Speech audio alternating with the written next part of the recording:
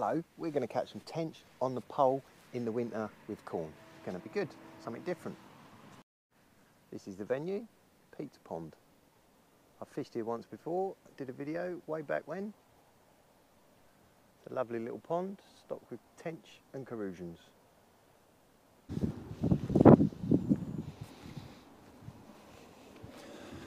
Well, what do you reckon to it? I like the look of it. I think we're going to catch a few today. It's going to be good. So I don't do a lot of pole fishing, but I do quite enjoy it. I came down here the other day and totally blanked perch fishing. So I was like, still waters. I don't do any still waters, and the river the other day was totally flooded. So I was like, oh, for goodness sake, let's try and do something a bit different. So we're going to do a bit of pole fishing. I've already caught a tench. I always like to catch a fish before I start filming, because you wouldn't believe how often I go to make a video and blank. That's not that often, to be honest, but you can go out and catch bugger all. Anyway, so yeah, pole fishing. I've got a 0.5 gram float. It's a wire stem float with quite a thick tip because my eyes are going. It's 15mm 0.15 straight through, 0.15 to a 13 hook length, and then a size 18 B911 barbless and some strung out bulk. It's about 4 foot deep out there, and what I'm doing, I'm just feeding corn through a cad pot, pole pot, little pole pot on the end, so you've got to be nice and smooth, and a tiny pinch of micros. It's proper little nip and tuck fishing. I quite like nip and tuck fishing, especially when you get a £2 tench after each cast. So I'm being really careful not to feed too much. I'm literally just putting 2 bits of corn in, and I'm even thinking about putting in less. I'm thinking about chopping up 1 bit of corn and then just putting my hook bait in. I've baited up 2 spots at about 11 metres, right in line with the shadow of that tree, and I'm just lowering it in and trying to be as accurate as possible. I didn't have to wait too long, so yeah, just a little bit of corn and the micros right around the pole float, and just see what happened. See what happens.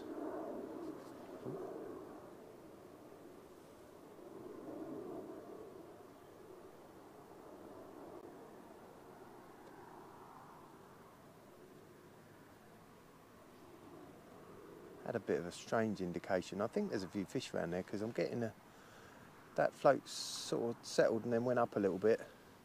So I think there's a few fish. Yeah, there's definitely a few fish feeding down there already. I might get away with being a little bit more aggressive. We'll just see what happens. Keep nip and tucking and see how it goes. So yeah, all we're feeding is a tiny pinch of micros. I've got a little pinch, so it's a bit of a ball, but a few loose ones to attract them, and 2 bits of corn this time. I've got another line on the other side where I'm putting micros and some cell pellets, just as an alternative. So I've got 1 at 11 and 1 at 1. Right, let's ship out. This is the tricky bit.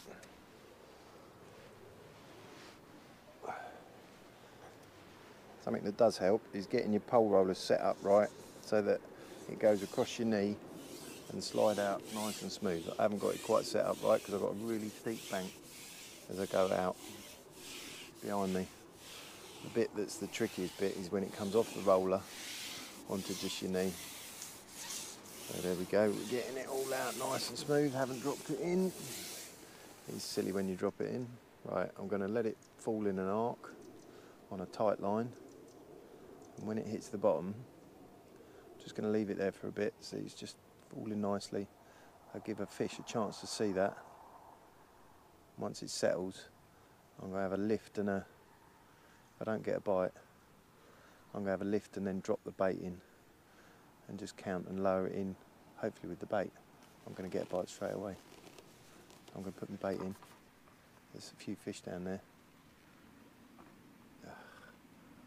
I think there might be little ones, so I think I might end up having to stop feeding the micros.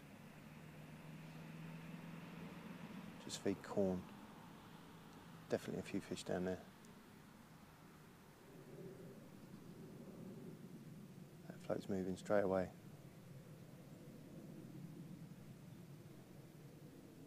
I've got quite a long lash because it's not very deep. Yeah, I missed that as well. It's not very deep, and I didn't want to scare him off. The visibility is quite clear, but I might end up having a shorter lash in a minute. By lash, I mean the length of line between the pole and the float. There is a bit of wind, and I've got a 2 number 8 back shot halfway between the float and the pole tip, just to try and keep a bit of control. It's not windy that much, but every now and then there's a bit of a blow.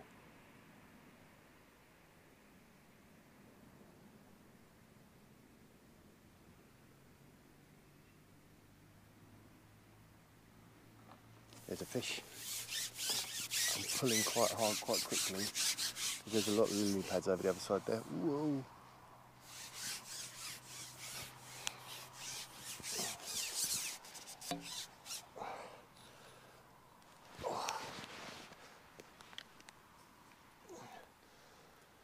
It's a good bit of sport, isn't it?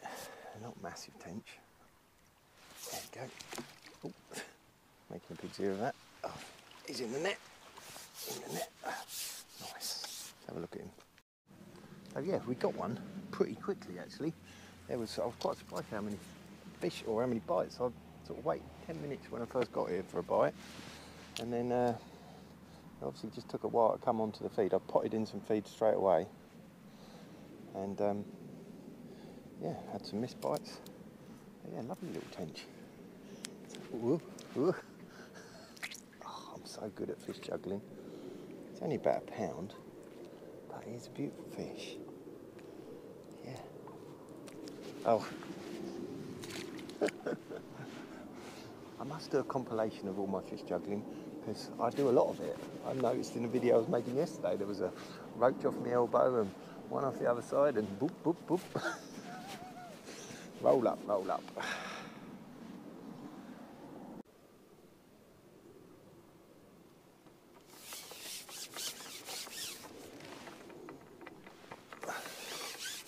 Another fish. They are queuing up. Oh, I think I've got the line wrapped around the... It might have come off because the elastic's not coming out. Which could be a problem. Why is that not coming out? Ugh.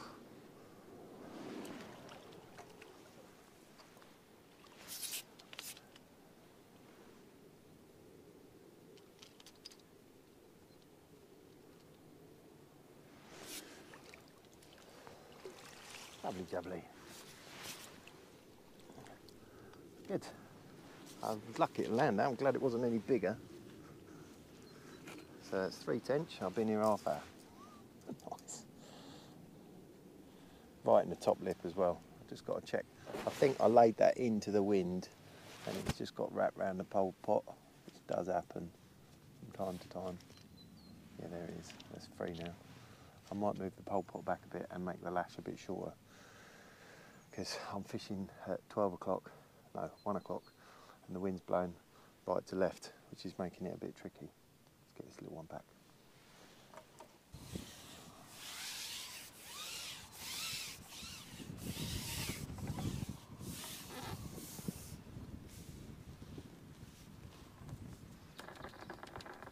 Just baited up that other swim. Something that can be, you can be guilty of is just concentrating on fishing that line, and when that line goes dead, you haven't fed that line enough, and then all of a sudden you ain't got nothing to catch.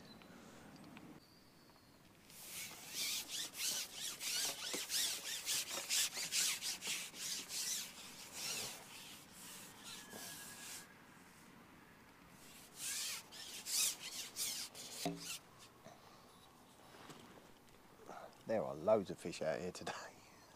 This is a bit better one, this one. I'm definitely going to reduce the length of the lash in a minute.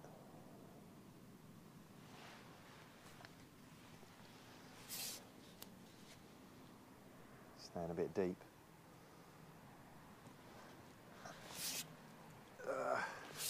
Yeah, he's a bit better. Oh yeah. I might go a couple of pound that one. Put that down there. Yeah, probably £1.5 pounds. £1.25. Lovely bite, really nice bite. Oh, he's hooked a bit unusually. Yeah, male tench. Oh, wiggle, wiggle, wiggle. You can tell it's a male by the curved fins. But yeah, nice little tench on a cold winter's day. Well, it's not that cold, it's about 11, 12 degrees. Magic.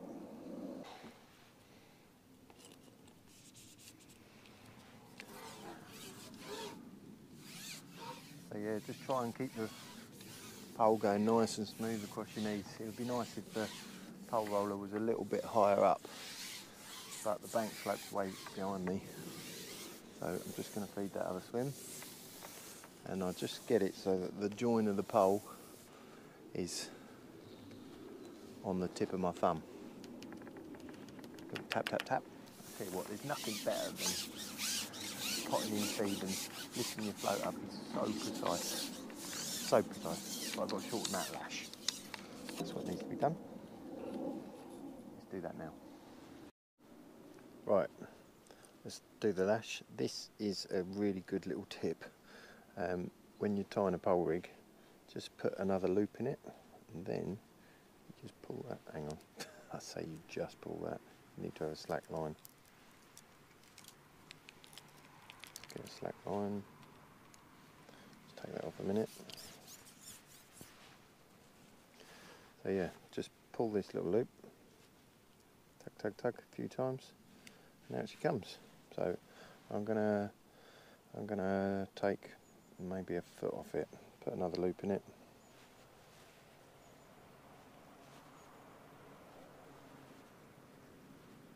That'll just give me a bit more bite detection and just stop it whapping about so much.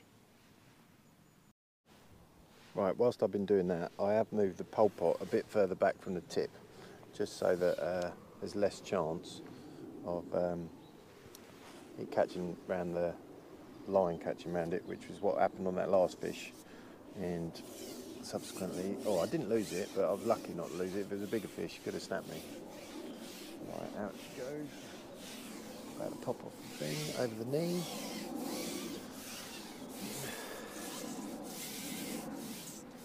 Right. I don't know whether I'm right laying it in flat or whether I should just drop it in horizontally or vertically. I was thinking I needed to attract some fish by laying it in on the drop as such, so they see it falling down. But I don't think it's a problem. I think there's quite a few fish here. I think I'm going to lower it in vertically next time. Put a pot straight over the top of it. Right, let's try a vertical drop. When you're doing this, you've got to keep it all straight and just lower it in nice and slow. And if you can get it going down with the bait, which you can when you're really good at it, just as it settles, it just keeps going. It's magic. It is magic. But that wasn't very good. I haven't done it in ages. Let's give it a little lift and a dip. Just a little up and down. Just catch their eye. Oh, yep. Oh, that worked. That definitely worked. Had to bite straight away. It always amazes me all the little tricks that you can do just to attempt a bite. Worst thing is when it's a shit day, you can't get it. No matter how many little tricks that you do, you don't catch nothing.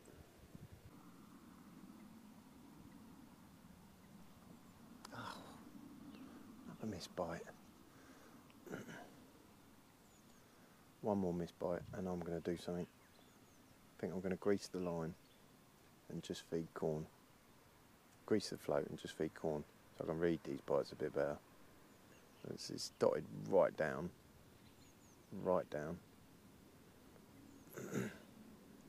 So they only have to sneeze on it and it goes under.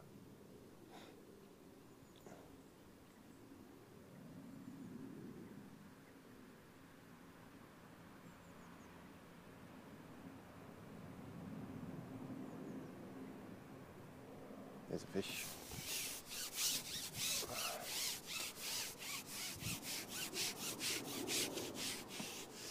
Ooh. a better one. Steady.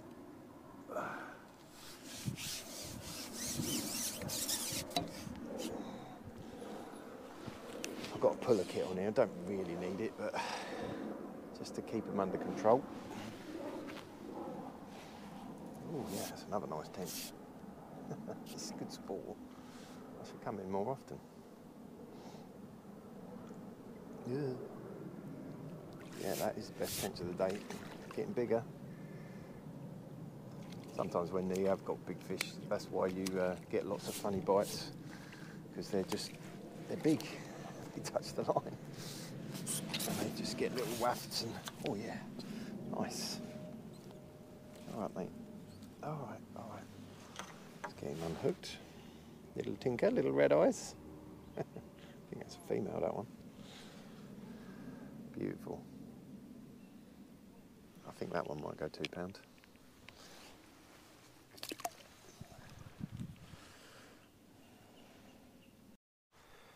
Yeah, very good thing to have when you're pole fishing. A little bit of Vaseline. It's really good. Just dip your float in it. Just helps it stay in the surface tension, because you get it shotted so well. You can,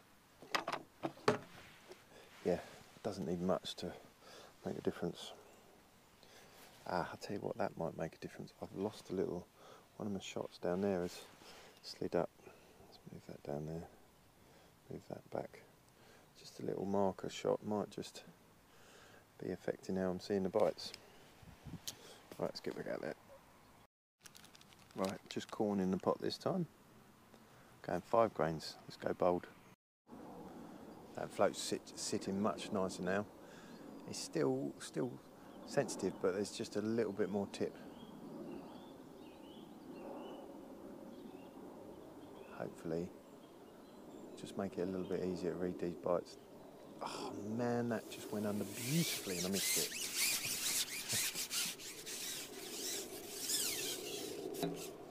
I'm not going to feed this time because I put 5 or 6 bits of corn in that time. Yeah, what I was saying about the fishing in the same place every time. If I have my thumb like that on that join, then when I ship out, I know that the end of my tip is that length. There's a bit of variation, but I'm feeding the variation where the float is, which is good because you want to feed. That was a fish, got him then. I think it's a little one. These little tench are well cute. But that might be why you're missing a few. It might be a crucian, you never know. No, it's a little tench. Yeah, look at these. These are proper cute. They're so cute. Tench are weird, they're like no other fish. Look at that. Ooh. Oh, sorry, mate. Oh, more fish juggling. Come on, let's get you in the water. Right, we don't want loads of those. Right, we'll give the other line a bit of a try. Haven't fished it that much, but just getting little ones over there, so I'm just leaving it alone for a bit. Just see what happens on this one. Surprisingly, not a bite on that, albeit it's only been out there a minute, but I'd have expected to get one. I used to, when I was fishing reserve lines or having a bonus fish line, 90 seconds, I'd count 90 seconds and I'd expect to catch one on that quickly on those sort of lines where you've been priming them. If they're there, you just go down with a bait and you fed it the right amount, you should catch them pretty quick. And there's no point wasting forever down there if they ain't there. Especially if you're catching in another spot, which I was. Let's go back down there, lower it in nice. There she be. Oh, that's a good one. Let's go for the pads, that one. Let's roll back real quick. I don't think it's that big, it just went. They're not huge in here, these tench.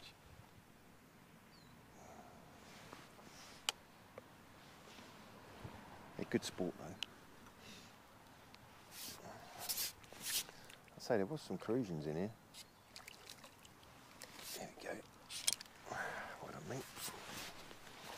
Another one in the bag.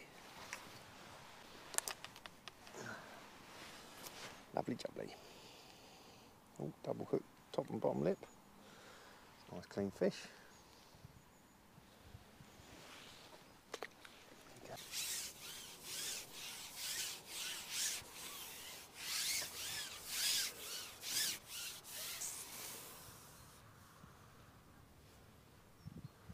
Whilst we're fishing away, I'd just like to say, if any of you guys are passing, check out Medway Tackle in Tunbridge. They are supporting me in my efforts in my channel, so yeah, go and check them out. Great bait, nice people, good shop. Oh yes, I got myself a little crusion. Nice. I was hoping to catch one of these. Oh, you little wiggler. Isn't he beautiful? Oh, little bars of butter. Wow, look at that.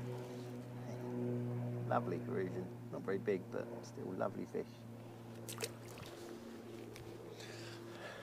I just had a little experiment then with, I put all the bulk, all the weight, 4 inches from the hook, just to try and be really positive and show up those bites a bit better, or try hopefully connect with those bites. But if they are crusions, I'm not surprised I missed them. I think it's something to do with how they feed. They've got upturned mouths, and so they go down like that. I think they feed like that, and they end up rubbing and touching the line all over the place, consequently giving you lots of missable bites. Something else I'm going to try in a minute. I've been feeding down the same hole, but I've only been fishing down that hole. I've not been fishing anywhere else. I do like potting in food, potting in bait. So yeah, I'm just going to fish around, albeit I'm not really struggling for bites. I'm just going to fish around the outside of my bait a bit. That does seem to be working, the more positive bulk.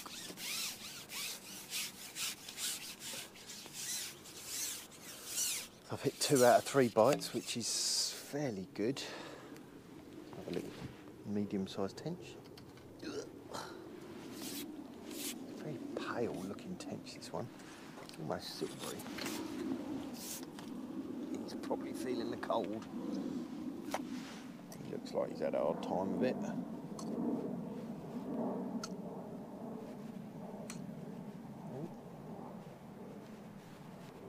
Another male tench, curved fin. Looks very pasty.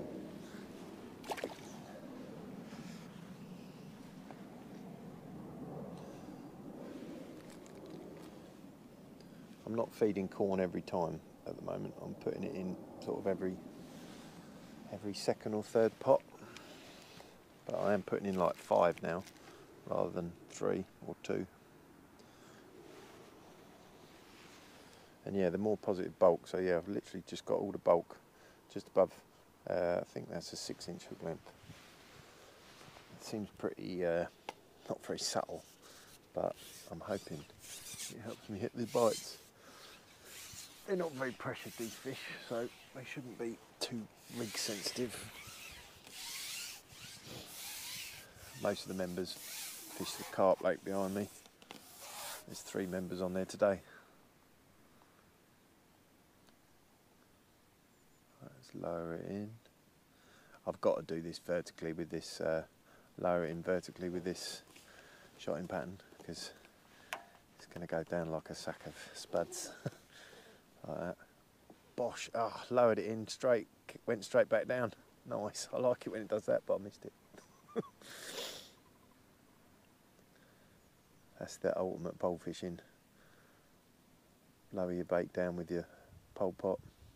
As soon as it hits the bottom with the bait, fish has it. I think I could have a shorter lash still.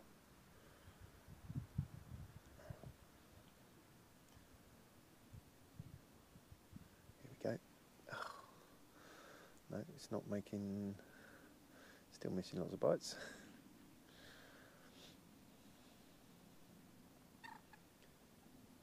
Might be a combination of things, not fishing right on the feed, because it could be that that feed goes in, because I definitely got more bites when that feed went in. and there's a little flurry of activity around the feed which causes missed bites. So what I might do is just fish to the side of it a bit.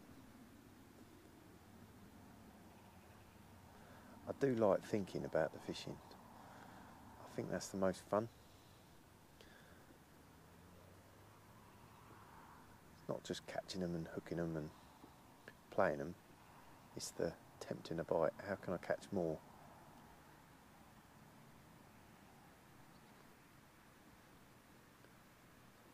There's a fish. Ooh. Ooh, I've got a, oh, he has gone in the pads. Oh shit. No, I think I've got him out. I was just dawdling a bit with him. Let's get back down to the puller kit. Ooh. He's going in the bushes. It's not a massive tench, none of them are, but he's a goer. What a great morning sport, eh?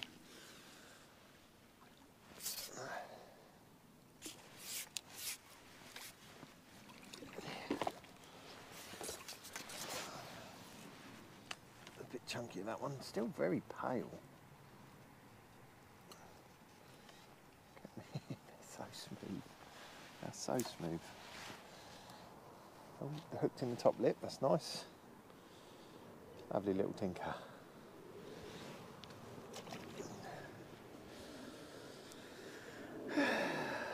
And relax. It's been nice.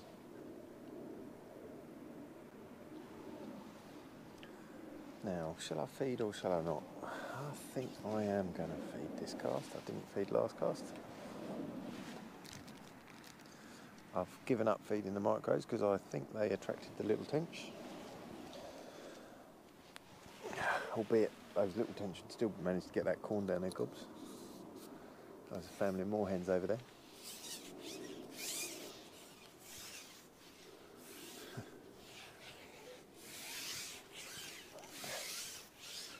Right, what I was saying about the fish being a little flurry of bites when I feed. So like I say, I might feed and fish around it.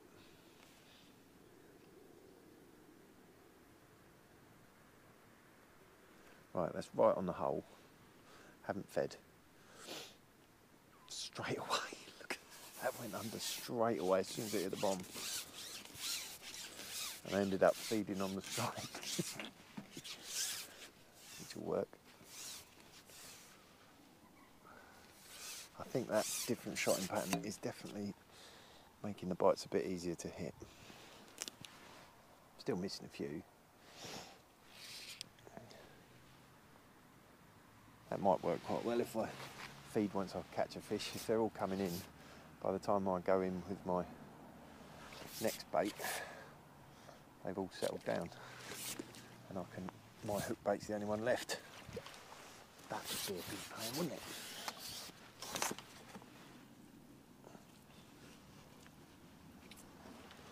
One a bung. I'll tell you, the fishing we have these days is ridiculous. Another male. We do get some good fishing. This is exceptional fishing. I remember fishing a place, Eastwell Manor, where the tench fishing was really good there. I'd fish it for a few hours before the world and his wife woke up, and I'd get like 20 or 30 tench. It was mad. Catch them on the drop in there. It was only tench that was in that water. It was very odd. I think they netted it for coarse fish to make it a trout fishery, and they didn't get the tench out. I think the tench must have been the time of year when they were netting it, or the topography of the bottom. They were all sleeping on the bottom, and they didn't get any tench out. So subsequently, the tench went mad in there. You get like a 4-pounder every chuck. It's crazy fishing. Right, lower it in down the hole. And there should be one waiting. I'm really getting them going now. The positive bulk definitely working. And I think the feeding after I've hooked one is helping, but there's a little snag. It's a bit inaccurate when you try it because it just goes all over the place. So I've just got to try and suss out how to do that. Get that right. But yeah, he's a pasty looking thing. Looks like he's gone backwards, that one. I think they might be a bit hungry, these fish.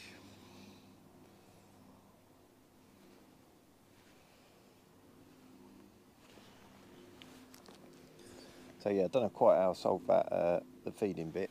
I was trying to just tilt the pot just before I struck so that it plopped in the right spot, because I want to create a little hot spot ready for when I go in next time, or ready when I go in each time. That's the idea anyway.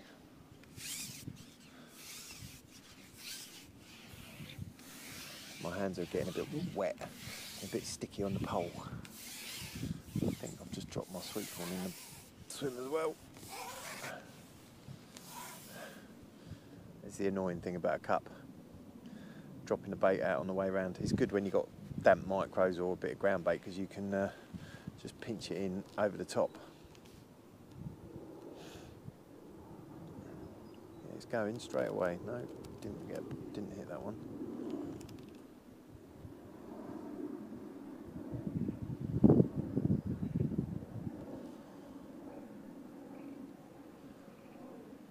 The wind's got up a bit. It's getting a bit blustery. It's getting a little bit tricky.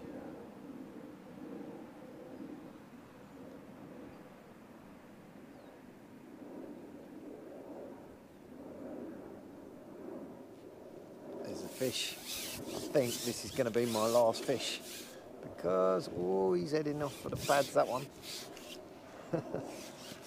I've got black hydro on. I did set up a white, I've got a white hydro and a grey hydro, but I think grey would have been a bit too strong and white would have been not strong enough, because there are pads there and they're not, you know, they run to about £4 or £5 in here, albeit they average £1.50. Whoa. Going down to see the tripod. Might get a bump on the camera in a minute. It's literally right down there. Fish splash. Ah. That's a nice fish. Nice clean fish. Lovely. Top lip. So it should be, because it's only just sitting on the bottom, so they just boom, and then whoo. Anyway, I'm going to end it on this fish. I've got to go and see Cinderella with the kids. Oh. Me and fish juggling, eh? I don't know what it is. Plus I've got my coat covered in fish slime. It's not going to be good. Right, anyway, thank you for watching. I'll see you next video, which might be out before Christmas. I can't remember. Anyway, if I don't see you before Christmas, have a good Christmas.